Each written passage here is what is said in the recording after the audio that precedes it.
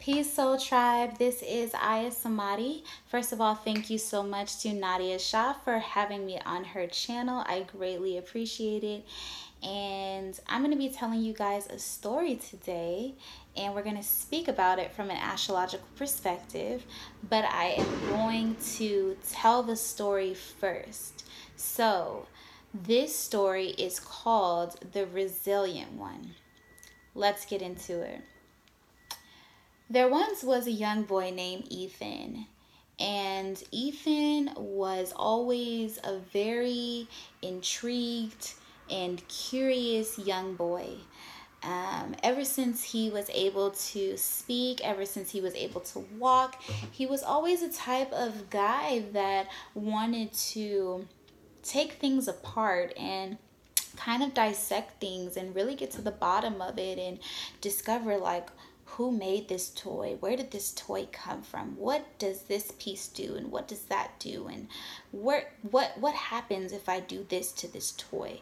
He was very much the type of person that wanted to dissect everything and get to the bottom of everything, and he was very curious, very intrigued, throughout his life. Early on, though, his parents divorced when he was 5, and Ethan, that really took a toll on him when his parents divorced, and unfortunately, his father was absent after the age of 5. His parents divorced, and his father abandoned him, and he didn't hear from his father ever again after that, and that scarred him. It really scarred him in a way that he took it to heart, and he felt as though he was unloved, and he dealt with a lot of pain, due to that. And not only that, but he witnessed abuse early on in the home between his mother and father, and he witnessed his father abuse his mother physically, and that is why the divorce happened. So very early on, he had to experience some type of trauma within his life. And as he got older, he realized that he just even wasn't like everyone else. He was very different. But he was also very quiet into himself. He was not so much a very outgoing person, Ethan. He liked to be by himself. He did enjoy the company of others, and he greatly longed for a relationship with another person. He definitely had that desire to gain an intimate relationship with another person, especially as he got older and went into high school. He really wanted to date a girl. When he was about 13 or 14 years old, he had an uncle that passed away, and that really took a toll on Ethan, because him and his uncle, they were very close. And when his uncle passed away very suddenly. It was very unexpected, and he didn't necessarily know how to react because his uncle was actually murdered. And so this actually intrigued him, and it made him study death. He became really, really obsessed with death. He started buying all these books on death. He started researching, what happens after you die. Do we have a soul? Do we have a spirit? Things of that sort. And he really started to become very interested in the mysteries of life. And as I spoke on earlier, when he was in high school, he really had this deep desire to gain a relationship with a person. So he started dating this girl, and they were going out, and it was very nice, it was very passionate. He would write her letters, love letters, and everything. And he felt good about this girl. He felt like she was the one. And it was just so passionate and so intense, and it was just very, very loving relationship. But she unfortunately cheated on Ethan, and that broke his heart, and he just felt the ultimate betrayal from her.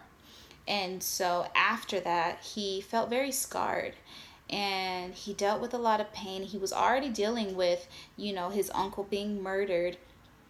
And not only that, but his relationship with his mom was not the best. His mom was very emotionally intent towards him and would make him feel negatively about himself emotionally and mentally. So he dealt with a lot of psychological stuff, Ethan did. And one thing that he learned was that pain was just a part of his life. And experiencing darkness was just a part of his life. And that is something that he just had to undergo. So within that, he realized that he needed to turn his pain into power. That's what he realized. And when he realized that, he started to then go on this spiritual journey, and he started reading all of these books. He was in the library one day, and he came across this book called Siddhartha, which was about Buddhism.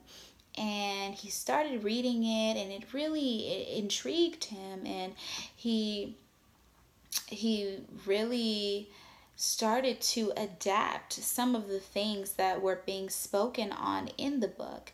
And so because he got inspired from the book, he then wanted to start traveling and start going and doing all of these spiritual things like fasting and traveling to different countries and meeting new people. And because he had already gone through all of these painful experiences, and then he discovered spirituality, he literally was able to turn his pain into power and transform. And he then became this super optimistic person and very inspirational person towards others. And he began to preach. He became a preacher, and he started preaching towards others. And he just became an inspiration. And people went to him. People came to him. People considered him, Ethan, a guru. They really said, Ethan, you helped me so much, and you've done so much for me. And, we look up to you. We look up to you. We thank you. And Ethan was able to inspire very, very many people with his words and with his voice and with his teachings. He became a teacher. He became a preacher. He became someone that would travel all over the world and talk about the type of things that he had to endure early on in childhood, and how he overcame those things and was able to turn his pain into power and gain wisdom from those experiences. And so after that, gaining all of that wisdom and traveling and, really becoming a beacon of light, he then was able to put his wisdom into work and build a legacy. And so after that, he ended up getting married. He ended up finding the woman of his dreams. He ended up getting a lot of public recognition. He got a lot of public recognition. His name was in the newspaper. He was in magazines. He was on television. He was just getting recognized by a lot of very important people. And he loved this. He loved this because he was able to build a legacy. And then he had children, and his legacy extended on to them as well. And Ethan's name went down in history, and people remembered him forever. People remembered Ethan as the resilient one. People remembered him as one that was basically the phoenix, and someone that was able to turn his pain into power, gain wisdom, and then build a legacy. And that is the story of the resilient one. In other words, that is also the story of the Scorpio, the Sagittarius, and the Capricorn. These three signs are very, very important. All 12 signs are very important, but the story between the Scorpio, the Sagittarius, and the Capricorn is extremely essential I feel, for everyone to know, because it's a very inspiring story.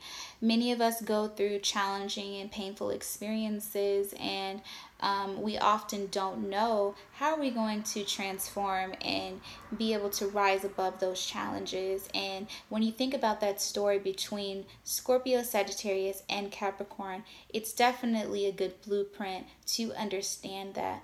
Now, Scorpio is the 8th sign of the zodiac. It rules the 8th house. That means that the 8th house is all about sudden ups and downs and sudden changes. You know, the 8th house is also the house of the occult and mysteries of life. And so this is why early on in life, Ethan was very interested in those things. He became interested in death. He became interested in how does he dissect things. Remember, I was talking about him, taking a toy apart and really trying to understand it. That is very much of a Scorpio-like things to do, because they like to get to the bottom of things. They like to dissect things. Scorpio wants to understand. They're very curious. They rule psychology. So they like to understand the psychology of things. Now, Scorpio is also ruled by the planet Pluto, and Pluto has to do with death, rebirth, and transformation. And so Pluto says, in order for me to transform any area of your life, something has to die. Something has to die in order for it to be reborn and in order for it to transform. And with a lesson with Scorpio, it's that you can go through these painful experiences and you can go through this death, essentially. And it doesn't always have to be literally, but you can go through these experiences of death and you can be reborn again and you can transform from those experiences. And Pluto has a lot to do with trauma also, and this is why Ethan had to undergo trauma early on in life. But within that, he was able to turn his pain into power, and that is the lesson of Scorpio. Now, after we transition from Scorpio, we get to Sagittarius, and Sagittarius is the 9th sign of the zodiac and also rules Jupiter, is ruled by Jupiter, and Jupiter is all about expansion. Jupiter is about spirituality. Jupiter is about optimism. Jupiter is about our beliefs, right? And the 9th house is about long distance travel. It is about higher education and higher knowledge and wisdom. Sagittarius is the sign of wisdom. Sagittarius is the preacher of the zodiac. Sagittarius is the guru. And so this is why Ethan, after undergoing these painful experiences as the Scorpio, when we're speaking in Scorpio energy, he's able to then become a guru and gain wisdom from those painful experiences. And when we think about Sagittarius, what is Sagittarius' 12th house? The 12th house of Sagittarius is Scorpio. And what is the 12th house? The 12th house has to do with our subconscious mind. It has to do with the things that are hidden from ourselves, that are hidden from others, the side of ourselves that we don't really show to others. So this means that deep down inside, Sagittarius has that Scorpio energy within them. And this is that transition between Scorpio and Sagittarius that I'm talking about. And so this is why Ethan was able to travel the world, and he was able to inspire others and preach and become a spiritual guru and become a preacher. That's that transition between Scorpio and Sagittarius. After Sagittarius, what do we have? We have Capricorn. Capricorn rules the 10th house and it rules the career. Within astrology, it is ruled by Saturn. And Saturn is all about work. Saturn is about your work ethic. It's about structure. And Capricorn is an earth sign, which means it is about bringing things into the physical plane. And the 10th house is the house of our legacy. It is a house of our reputation. And so this is why Ethan, after undergoing the trauma, the pain, turning the pain into power and gaining the wisdom from Sagittarius, he was then able to put that into fruition, make that concrete, build a legacy, put his wisdom into work, make his wisdom work for him, build a legacy. And this helped his reputation. He was in magazines, he was in the newspaper, he was on television. Capricorn is the house, rules the house of fame. It rules your reputation, it rules your legacy. So that is what Ethan was able to build for himself. And that is pretty much it. I really hope that you all were able to gain something from that story. It is something that I thought about personally and something that I wanted to share with others. And that is the story of the Resilient One. And for those that don't know, Ethan actually is a Hebrew name and it means strong. It means resilient. So that's why I chose the name Ethan to tell the story. But I hope you enjoyed it, and please subscribe to my channel. Thank you again to Nadiya Shah for having me. Peace.